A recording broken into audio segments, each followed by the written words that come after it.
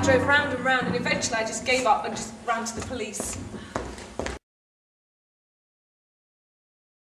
He'll never give you any of his money, and it would be cheaper to pay someone to get rid of you, and it would be better for his career if you died than if you divorced him. So he stays on the table, doesn't he, commentating.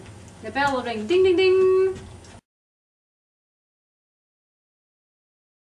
Wife is straight in on the clothesline! Right, is there any way you could actually get up and get round? I know you do that later. Let's try that now. I got 250 quid for that. Look, if you look... Right. Okay, can I...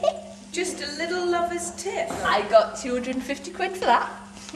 If you look closely at the photo, you can see I've still got a black eye. I'm Angry Andrew. I'm a really bad man. You're the husband? Yeah, I'm the husband, yeah. And a TV star. I find that comes to us very easily.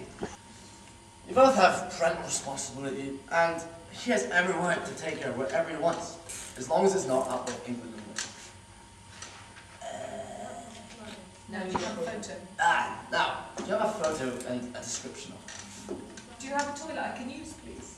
Just down the hall. So how has it been seeing your work come to life?